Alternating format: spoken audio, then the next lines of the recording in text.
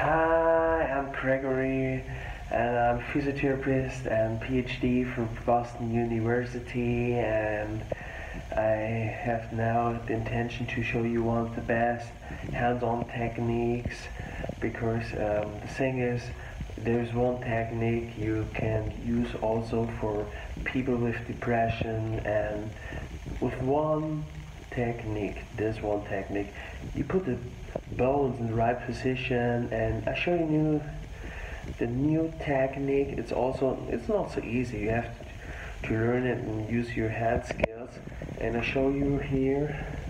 See it? And you have to put the hands like this and make that 3 times a row,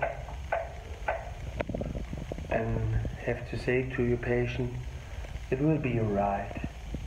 Yeah, that's a really nice technique, and you have to use also at all your patients, and they get in 1-2 days, they lost the depression, and the bones are really all, you see it now, they're now in the right position. And see you next time for new videos from me, and get well soon.